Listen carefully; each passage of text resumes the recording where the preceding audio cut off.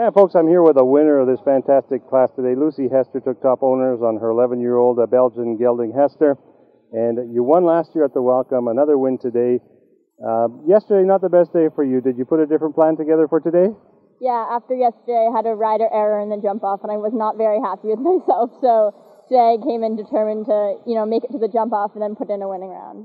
And that you did. So does it feel good to be here on a weekend and not have to go to school on Monday? Awesome. Well, just 17 years old, Lucy. Unfortunately, we can't see you on Sunday, but look forward to the day when we do see you in the qualifiers. Thank you. I look forward to it also. Take care. Good luck. Thank you.